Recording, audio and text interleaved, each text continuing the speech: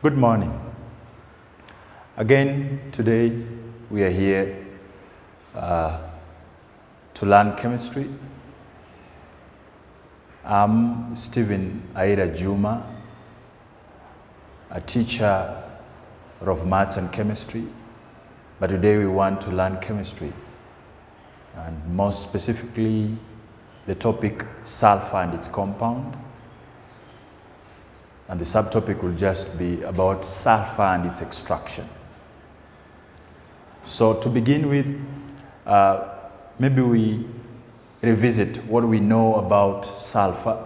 That is what we learned in Form 2. Sulfur and its compound is a Form 3 topic. But in Form 2, you learned about the periodic table. So there are issues you can discuss about sulfur. Just to begin with, sulfur is a non-metallic element. Is a non-metallic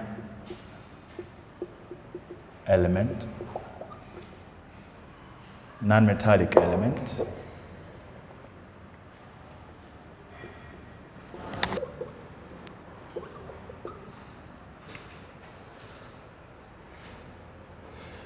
Number two, it is the second element in the periodic table.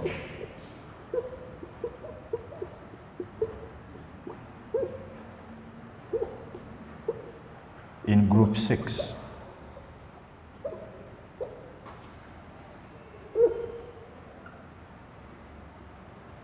Just below oxygen.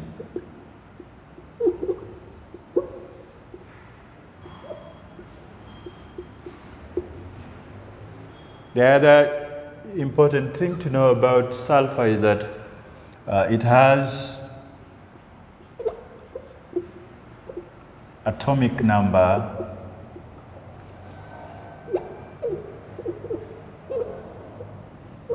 16, and therefore has electron configuration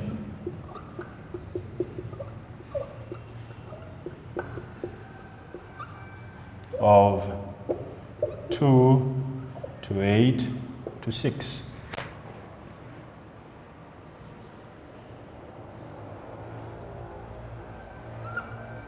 It is a solid at room temperature. It is a solid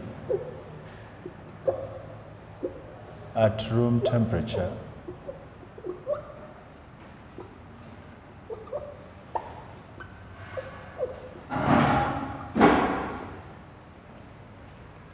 And has a melting point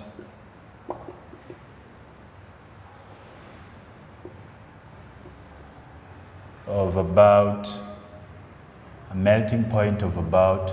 113 degrees Celsius. The next question we should be asking ourselves is, if sulfur is an element, how does it exist? How does it occur? Is it found naturally? Is it made? Is it prepared? Is it manufactured?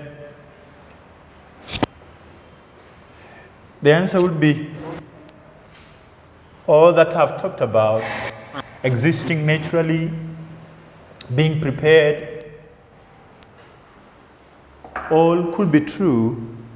We'll see as we discuss through this topic.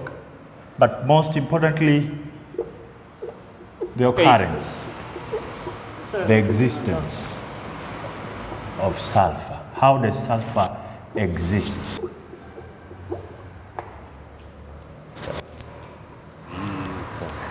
How does sulfur exist?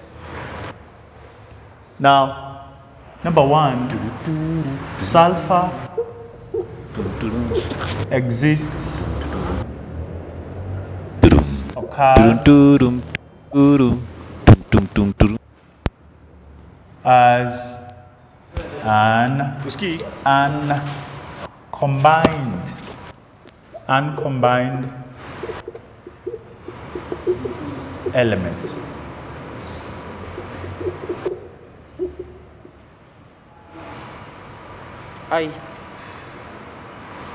Below the earth crust.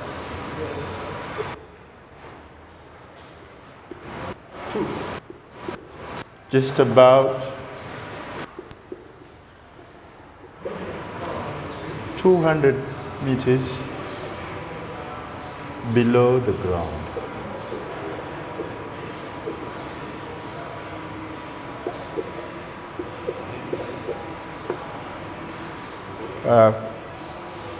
This kind of sulfur, for those of you who are interested in history,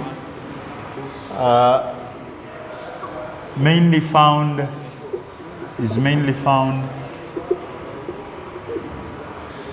found in USA,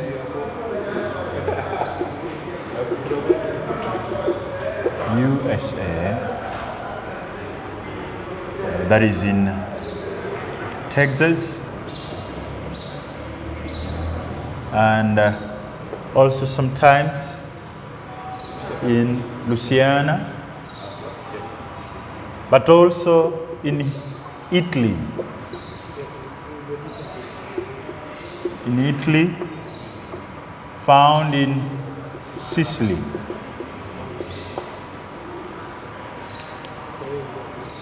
That is how it exists. Existing and where it exists as a combined element, that is sulfur, solid yellow powder. We're saying it is found beneath the earth's surface, just about 200 meters below the ground. Apart from it existing as a combined form, sulfur also exists in combined 10, form. 11, 12, 13. Sulfur also exists in combined form. Before. Can is go.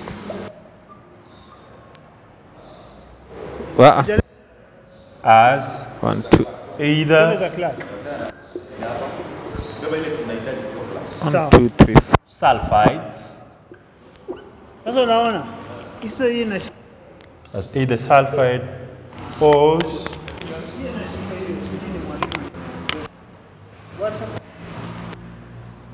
which include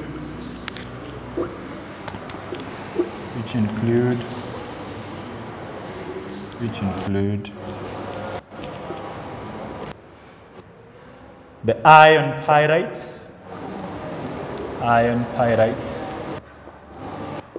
1. That is FeS2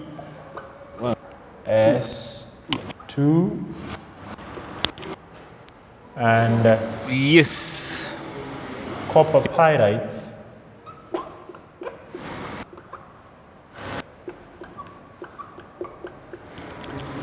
That is mainly CuFeS2.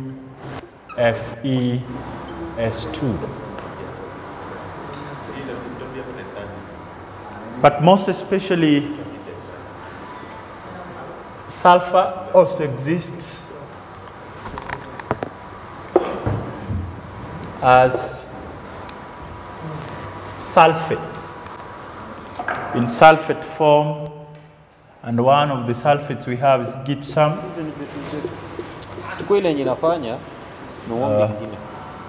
That is calcium sulfate, .2H2O. And actually that is how sulfur exists. But most especially today we want to discuss how sulfur is extracted. And the sulfur we're going to talk about that is extracted is the uncombined form of sulfur. And now here, extraction of sulfur.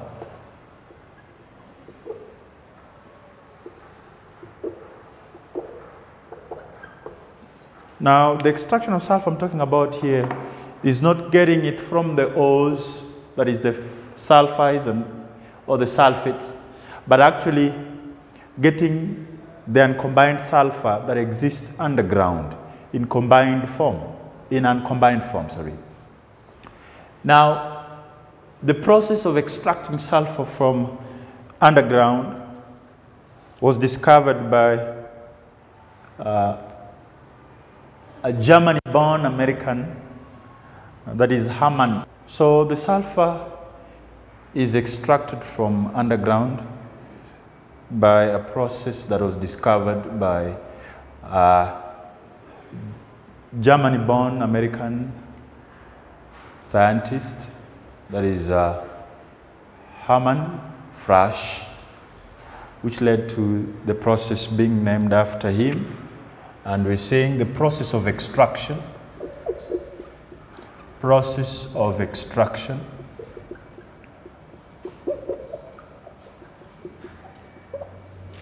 Is actually known as Frasch process. And like I said, the Frasch process was named after this Germany-born American, who is Hermann Frasch. So this process entails using the raw materials here I want to talk about.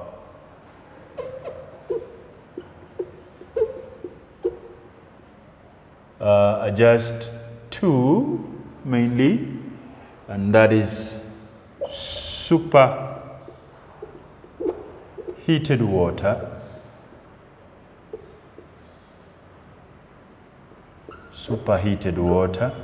at temperatures of about 170 degrees Celsius. This is under pressure.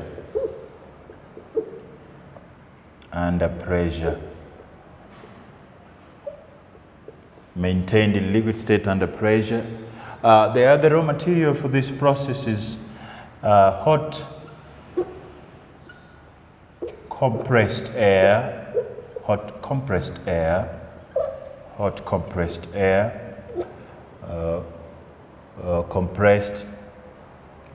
at about 15, we're using 15 atmospheres of pressure. Its temperature is also just about 170 degrees Celsius. Now, in the extraction process, the two raw materials I'm talking about, the superheated water and the hot compressed air, are the ones that are fed into the Frasch pumps.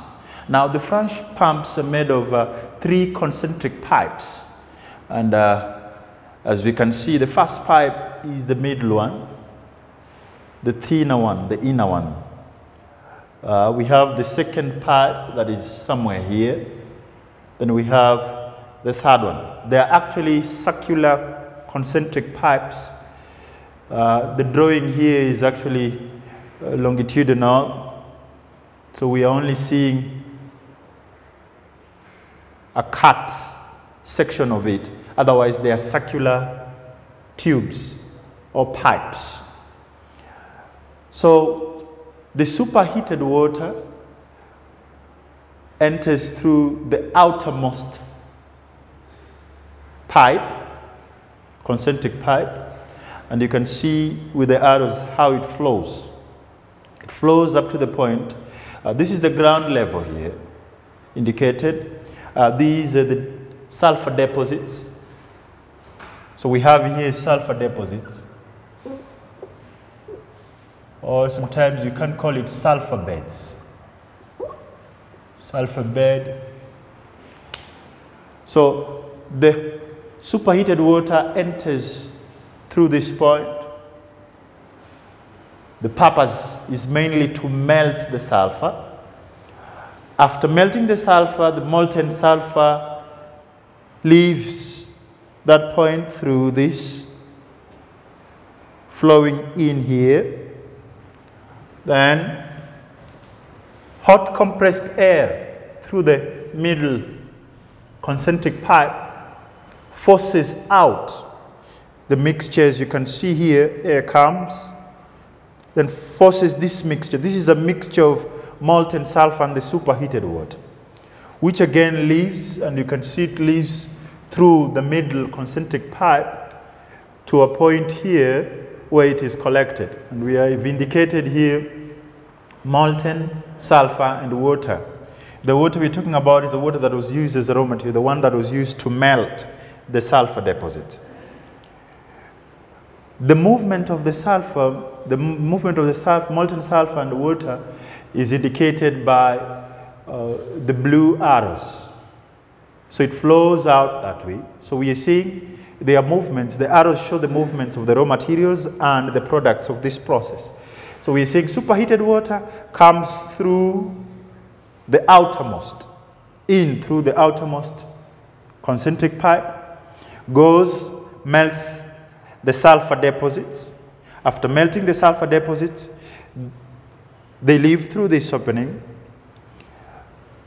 Hot compressed air pumped into the middle concentric pipe, which pushes the mixture of molten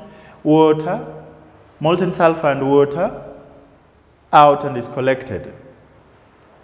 So just to put something down, we would start by saying, what is superheated water? What is superheated water? What is superheated water?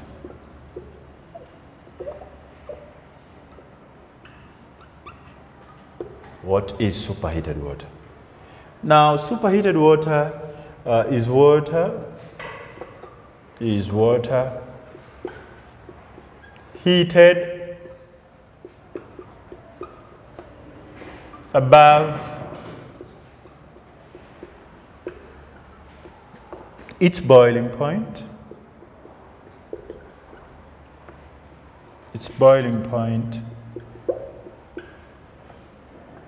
But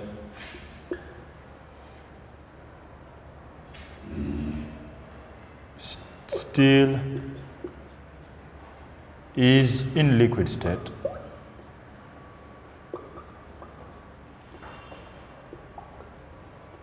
Still is in liquid state. And this is only possible if the water is subjected to high pressures. And as you can see, the pressure of this, under these pumps or under this apparatus, is too high, about 15 atmospheres of pressure. That is what causes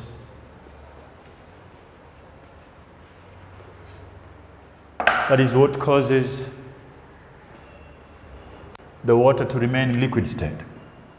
Now, what happens is that we are saying superheated water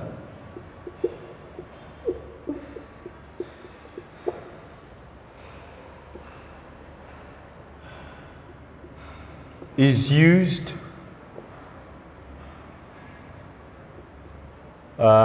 most specifically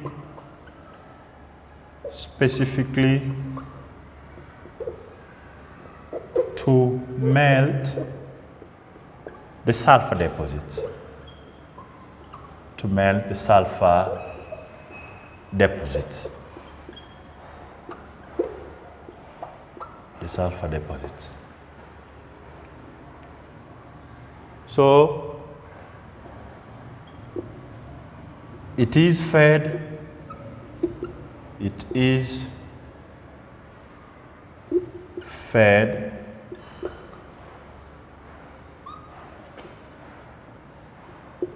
into the flash pump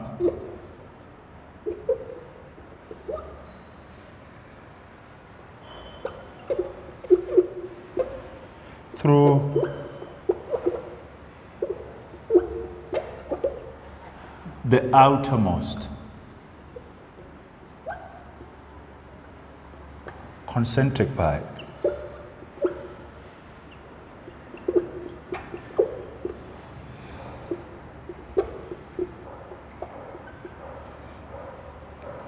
as indicated.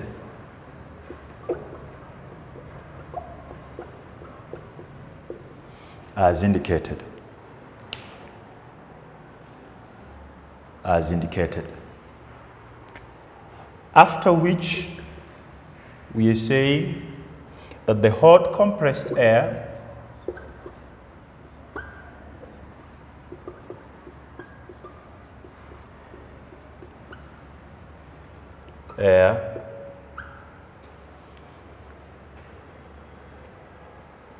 is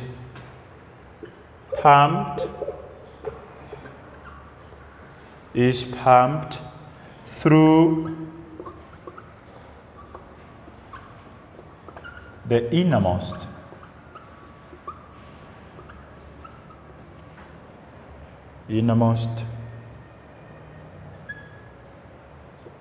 concentric pipe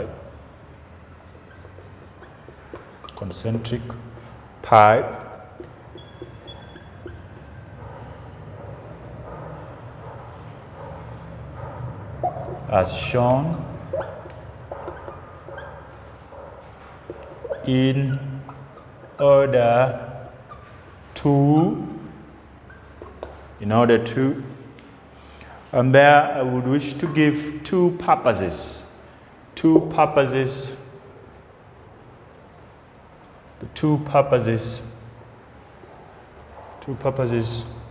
of the hot compressed air. So it is fed into the pipe in order to, one, as I had said earlier, so the first function of the hot compressed air is to hot compressed air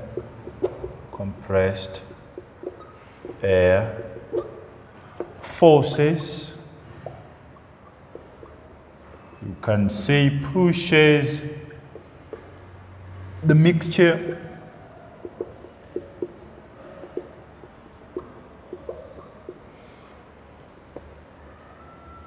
of molten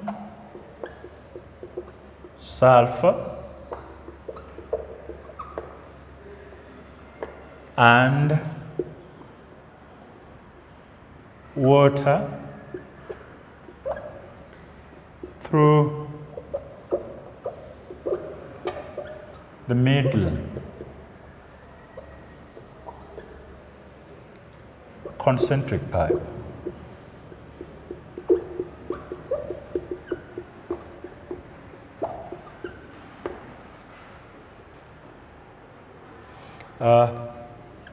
Number two, due to the high pressure it has,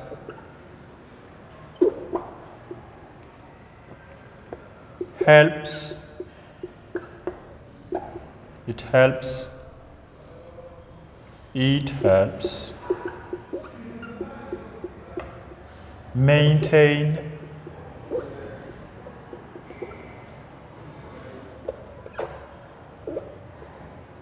the water in liquid state. The water in liquid state. Help maintain the water in liquid state.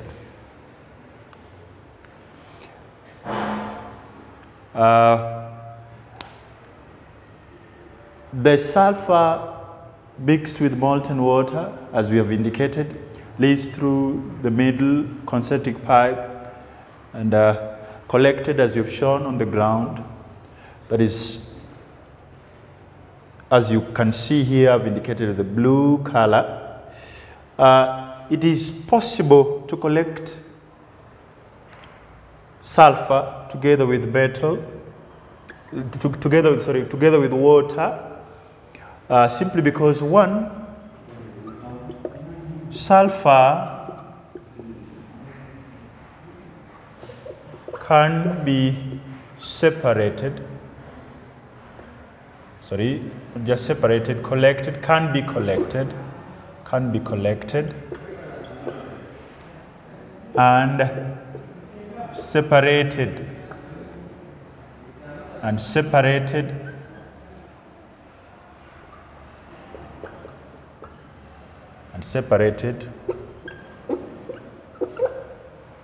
from water because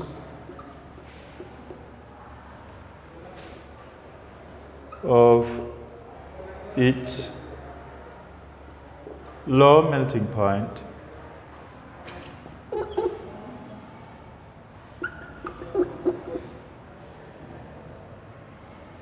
of 113 degrees Celsius, that is below the temperature of water, and for the fact that it is insoluble, for the fact that it is insoluble in water. For the fact that it is insoluble in water.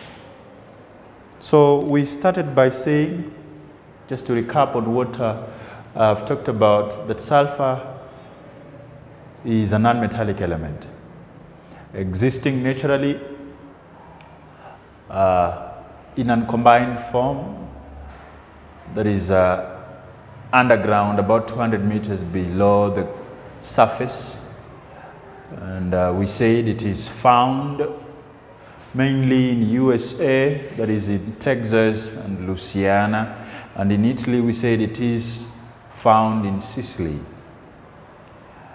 Most specifically, it also exists in terms of combined form, that is combined with other elements. And I talked about ores, and those are the pyrites, iron pyrites, copper pyrites, and also existing in sulfate form, and I gave an example of gypsum as the combined form of sulfur. Then I said to obtain sulfur, the most employed process of obtaining sulfur is extraction of sulfur by a process that was invented by a German-born American scientist, and we say that is Hermann Frasch, which even led to the name of the extraction process as Frasch process. And we're saying the Frasch process entails digging and putting Frasch pumps, that is the concentric pipes, and I've said there are 3 of them, as I've shown on the diagram. And I've said of the 3 concentric pipes, 2 are meant to feed in some raw materials. One of the raw materials I've said is superheated water, which is about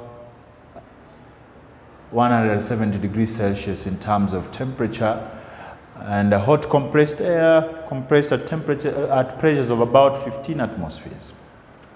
So the 2 are fed, and we said starting by superheated water. So superheated water gets into the outermost concentric pipe, goes in as shown with the arrows, melts the sulfur deposits.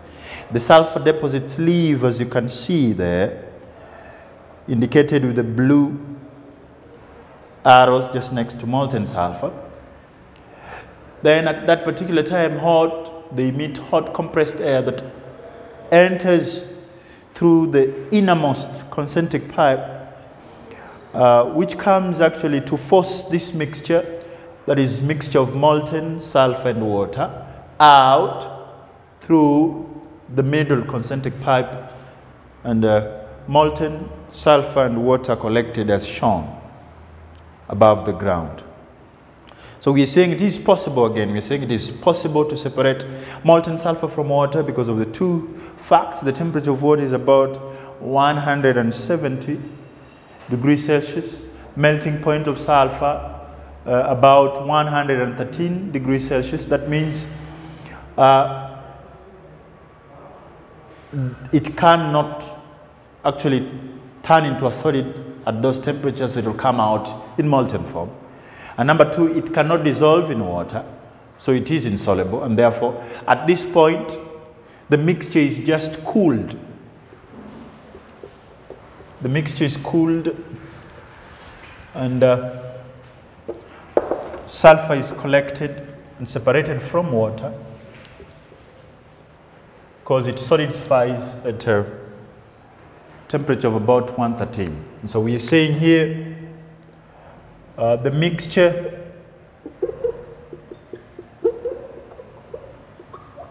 of molten sulfur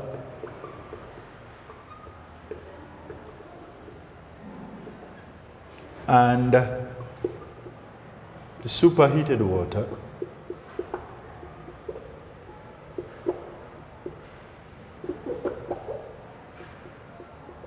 collected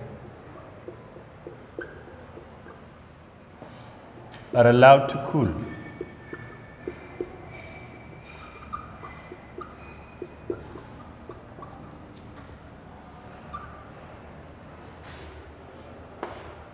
We are saying sulfur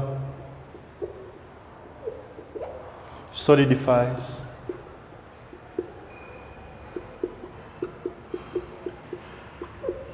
at a temperature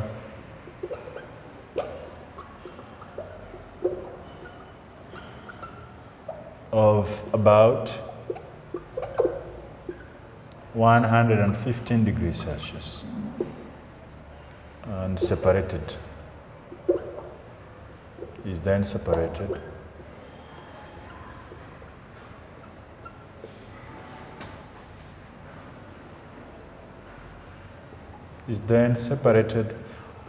from water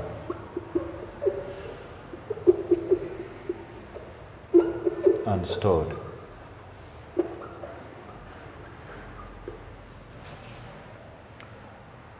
We're seeing lastly here we can say the sulfur obtained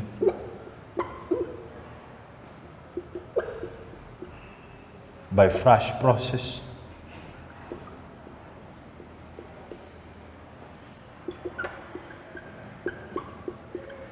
is about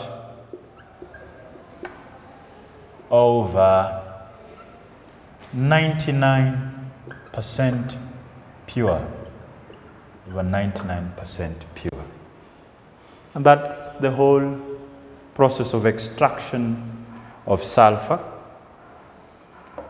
And just as a brief, I'll go to the last thing today, and that is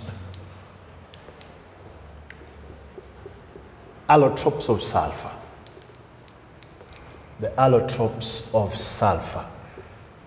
We'll end our lesson with this. That is allotropes of sulfur.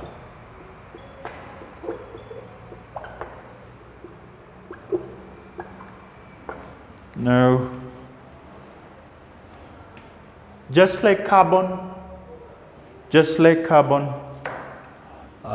sulfur also exhibits allotropic tendencies, and we're saying here sulfur, just like carbon,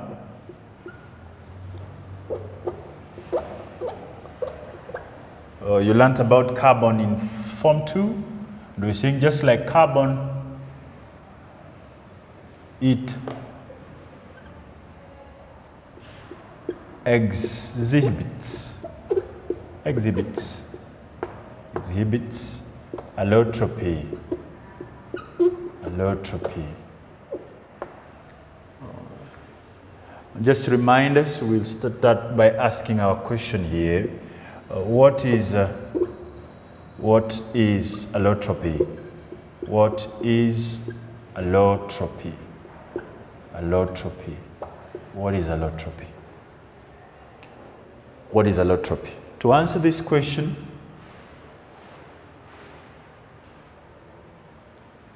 we'll start by saying it is the existence. It is the existence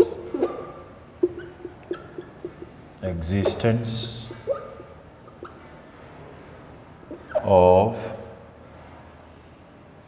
different forms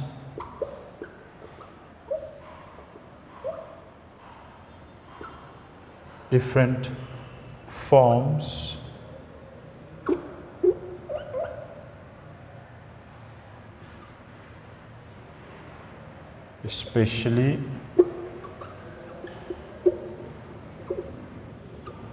crystalline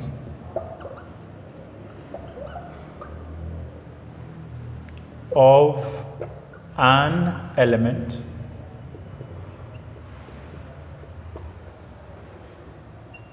in the same physical state.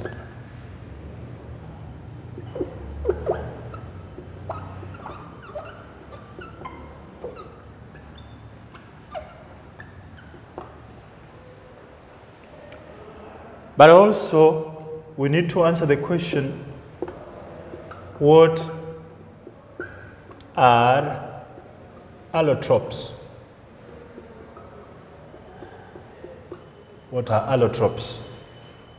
What are allotropes? We answer the question by saying, are different forms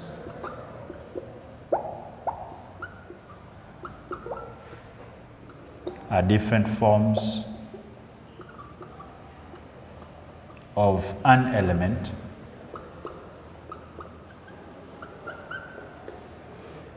existing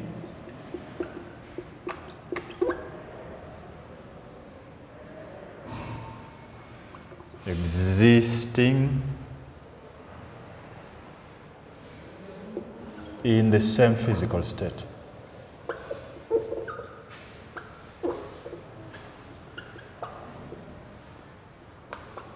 In the same physical state. In the same physical state. The same physical state. Now, that gives us a clear picture of what allotropy is all about, what allotropes are all about. Now, which are these allotropes of sulfur? Which are these allotropes of sulfur? There are mainly two crystalline allotropes.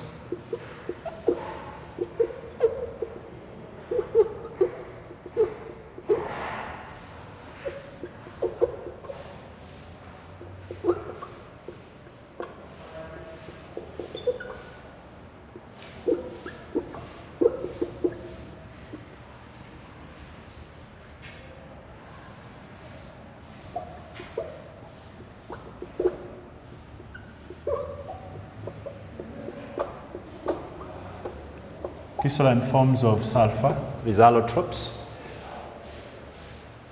namely rhombic sulfur,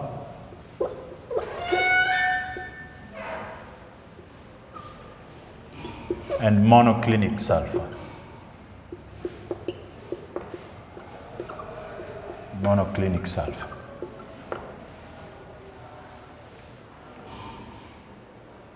These are not the only forms of sulfur. There are other forms of sulfur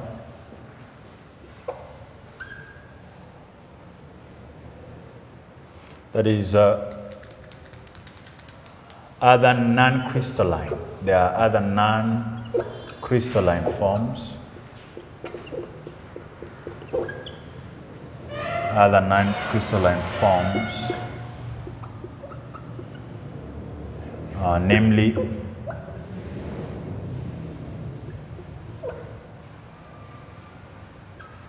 we have plastic sulfur,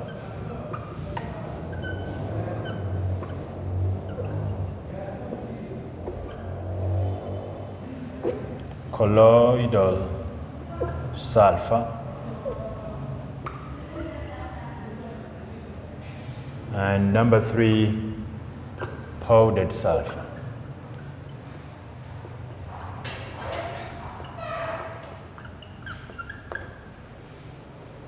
I want to stop our class there today, and maybe in our next class we'll discuss the preparations of these allotropes of sulfur. We'll begin with the rhombic sulfur monoclinic, then we move to plastic sulfur, colloidal sulfur, and powdered sulfur. Unless there is a question, I want to rest my case there today. And wish you the best. Take your time to read, but at the same time, stay safe. Corona is still there. Thank you.